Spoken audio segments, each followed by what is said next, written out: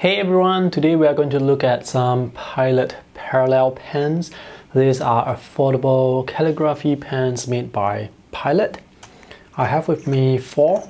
I bought them separately, and each color that you see here, they are of a different width. The red one is a 1.5 mm nib, the orange is 2.4, the green is a 3.8, and the largest one, the blue one, this is 6 mm, so this is really broad. The parallel pen is quite long. It's very lightweight because the construction is mostly plastic except for the metal nib. The body has a tapered end here, so it's impossible to post the cap behind. Overall, it feels quite nice to hold. It uses ink cartridges. You can also buy ink converters. It comes with 3 ink cartridges. Depending on which nib size you buy, the ink color may be different. You can also buy the ink cartridges separately. This one is used up. I have already cleaned it up, so it looks something like this. If you want to refill this on your own, you can do so. You just need to get a needle and syringe, one with a blunt needle. I know many of you are interested to find out where to buy this needle and syringe. I will put the link in the video description below. With that, you can easily refill ink cartridges like this. If not, you have to get ink converters. This is the ink converter that is included with the parallel pen. This is the squeeze type converter with a black sac behind.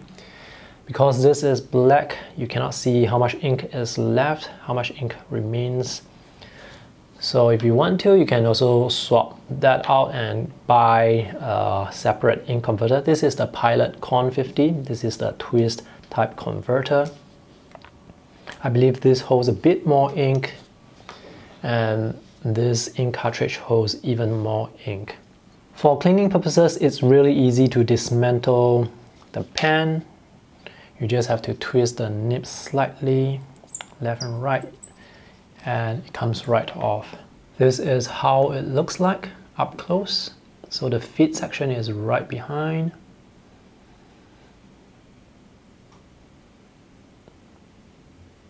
You have the size here, and this plastic part will hold the nib together. So the nib is actually just 2 pieces of flat metal being held together. To put the nib back, it's also very easy. Just push it back into the grip section, and that's it. It's a really easy pen to maintain.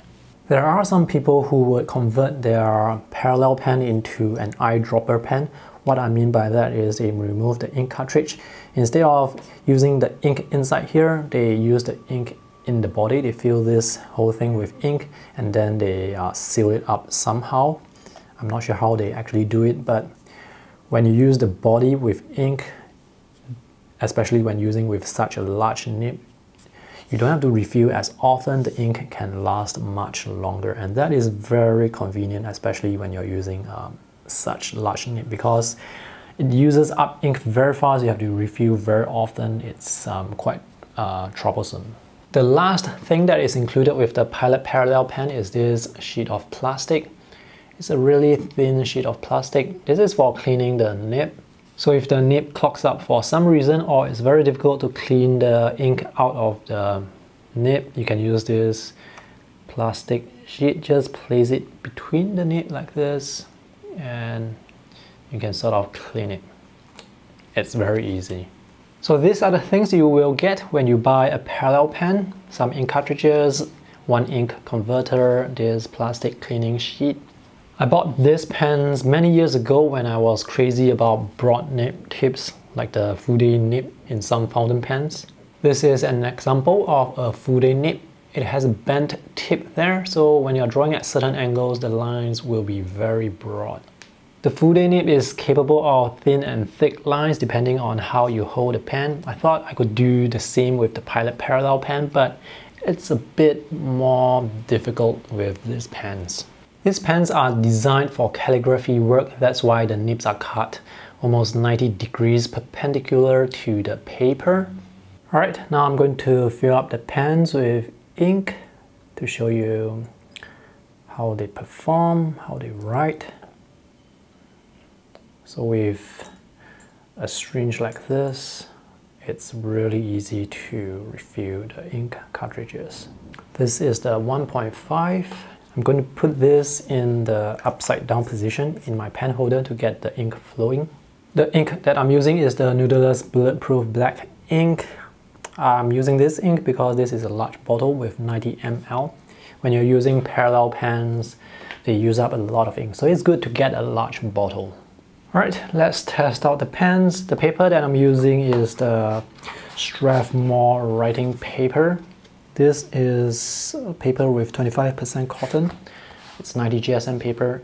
This is a really nice paper to write on. So let's start with the 1.5. Calligraphy is an amazing skill to have, to learn. It's a beautiful art form.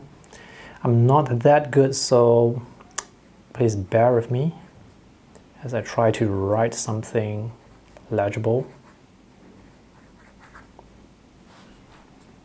Let me just try and tilt the nib at 45 degrees to get the maximum effect. This was written with 1.5, and now let's use the 2.4, which is the orange one.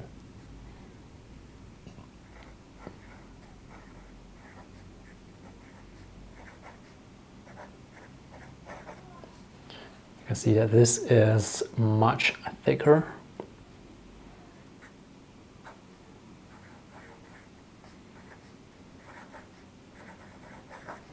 The nib has to be totally flat on the paper. If not, if the nib is not in contact with the paper, the ink is not going to come out. So this is 2.4, and now let's switch over to using 3.8. This is starting to become really thick.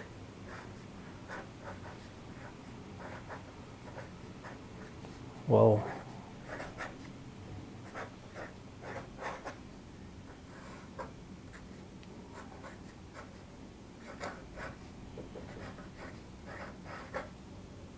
And lastly, this is 6 mm, so this is a bit difficult to control. So notice how it sort of dries up. That's because I did not put the nib flat on the paper. I have to go a bit slower to make sure that the nib is really in contact with the paper.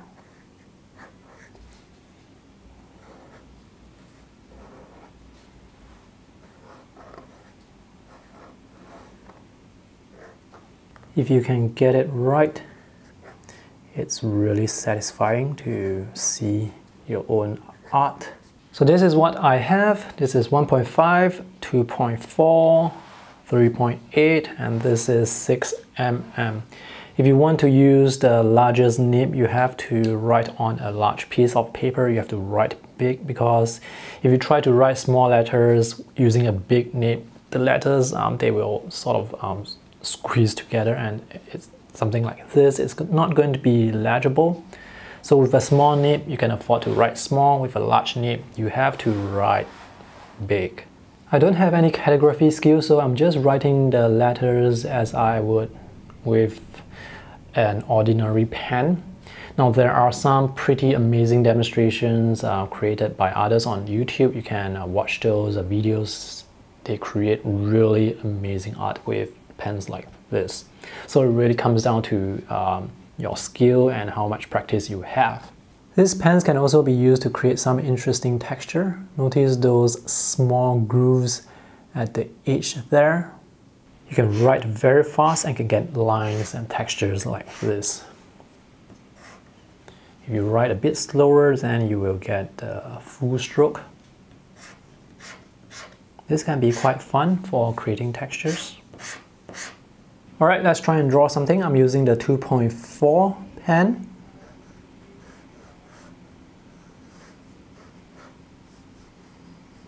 It's not easy to draw with this pen.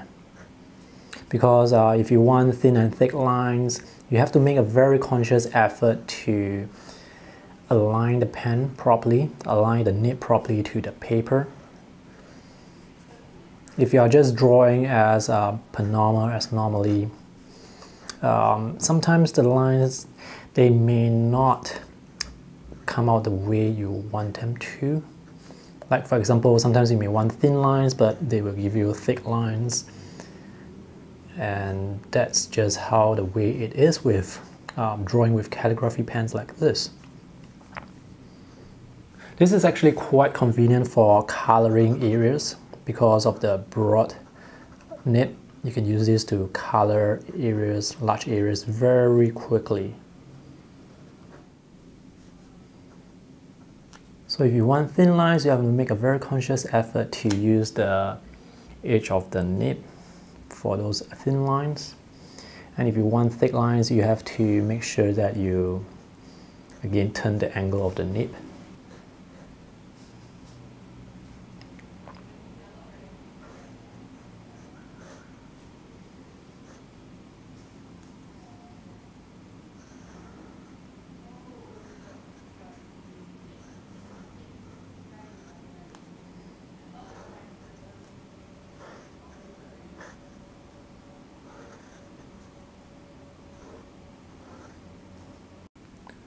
This is where I'm switching over to the larger 3.8 because I want to use this nib for coloring large areas. This is very convenient for doing that.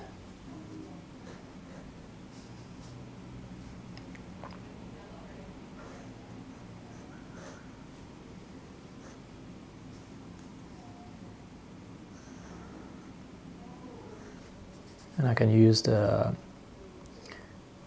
edge again to add in some details.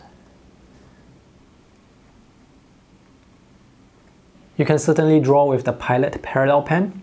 The lines that you get are either thin or thick.